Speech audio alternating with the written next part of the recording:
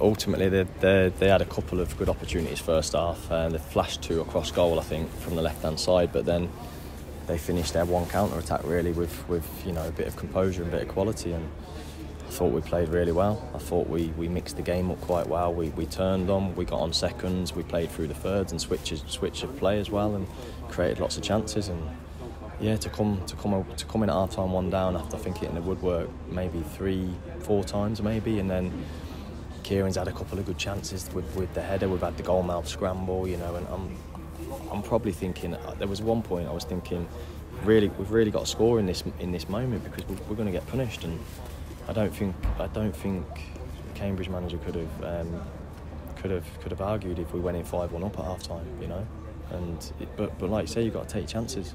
So don't get bored and embarrassed to turning teams, because where we're down there, we're not going to play beautiful football playing through the thirds and then give the ball away and get done on the counter. I've said that a number of times to you before.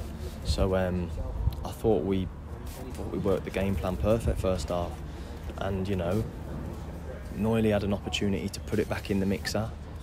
He doesn't, and then he rolls it to Joe, who had more than enough time to just take a touch and put it back in the mixer. And he knows he dwelled on it, and he knows he made an individual error, but I've focused on the positives in there. That's Cambridge probably wouldn't have had a team come here and play them off the park first half like we did today. And I said to the lads, if you lose a game of football, it's the manner in how we do it. The last 2 games, you can keep your head up because you've done it in a manner where the fans can see you're having a go and you're creating. I can see that. I can't ask much more of you.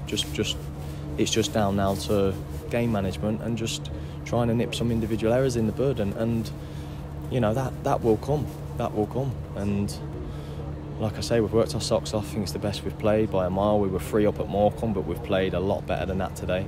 Yeah. And so we just have to look at it as a defeat, but progression in terms of the performance level.